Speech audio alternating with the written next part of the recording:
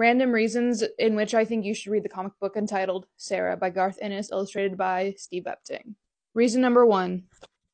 This deluxe hardcover edition has a die-cut cover. Well, it's written by Garth Ennis. He's kind of a big deal. He's done The Boys, The Preacher, The Boys, Punisher.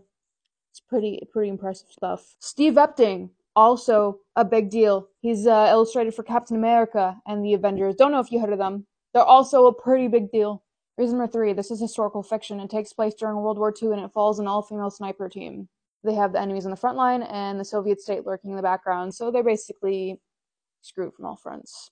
Pardon my French. Another reason I lost track. Red pages. That looks pretty good on a bookshelf. I would know.